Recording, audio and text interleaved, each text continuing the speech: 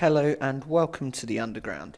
In this video I'm going to show you how to configure your Net3 Gateway to work with your EOS console. Here is our network setup. In the center we have a generic network switch. It can be a managed or unmanaged switch. Connected to the switch we have a laptop which we're going to use to run Net3 Concert to configure the system. And we have our Geo console and our Net3 Gateway connected. Okay, so now I'm going to set the IP address on my laptop.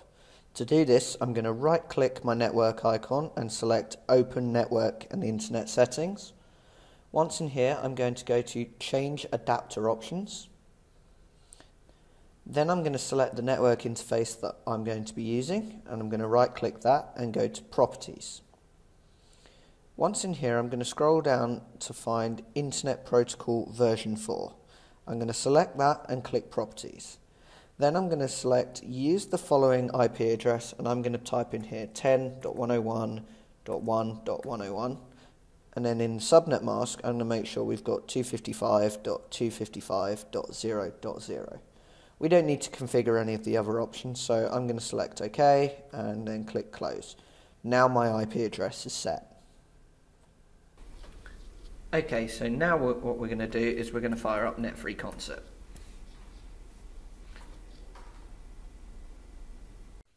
You may need to select the network interface that you need Concert to work with. To do this, go to the Options tab and then to Preferences. In here, select the Network tab and you can check the right interface. You can see down here that the Geo has been discovered via Net3 Concert, but our Net3 Gateway has not. This is because there is no DHCP server on the network, so the gateway does not have an IP address. So to correct this, we're going to go to the Options menu and find Unreachable Devices.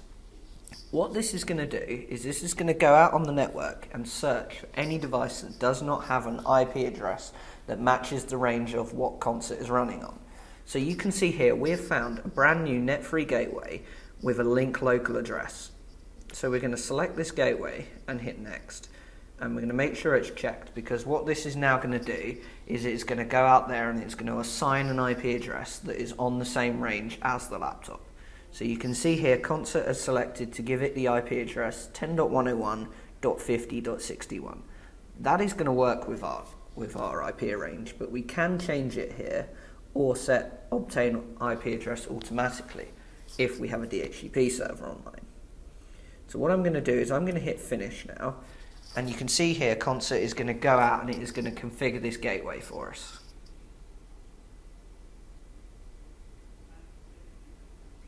Okay, so now I'm going to go into the world view, and once the gateway has rebooted we should see it pop up down here in Discovered Devices.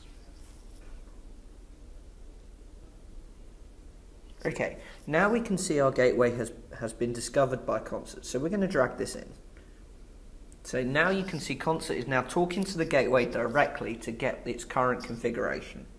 Before we go any further, I'm going to hit the Live Edit button, which is this icon up here. What this means is when this is enabled, any change we make inside Concert is going to be automatically sent to the gateway. So now with Live Edit enabled, I'm just going to double click on the gateway, and you can see now we're in the gateway editor. You can see it has found which particular sleds we have inside the gateway. So I have 3 output sleds and 1 input sled. So by clicking on each one, we can see what they're configured to. So for my setup, I want port 1 to be Universe 1 out, port 2 to be Universe 2 out, port 3 to be Universe 3 out, and port 4 to be Universe 1 in. You can see that currently Universe 4 is set to input. So what I'm going to do is I'm going to change that to be Universe 1 in, and I'm going to hit Apply Changes. You can now see that Concert is sending the new device configuration to the gateway.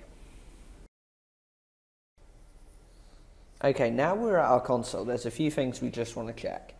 So at the shell, I'm going to go into Settings and onto the Network tab. If we scroll up to the top, you can see here our IP address and subnet mask are set to the same range as the gateway and the laptop, and that it is online. Next thing I'm going to check is the SACN is checked on the same output that is online and set to the same IP range. I'm going to make sure it's set to default so we don't have to specify SACN in our patch. And our SACN start is set to 1 and we're running release version. This should be all we need to do in our shell settings. Next thing I'm going to do is I'm going to launch as primary, and now my console should start outputting SACN to the gateway.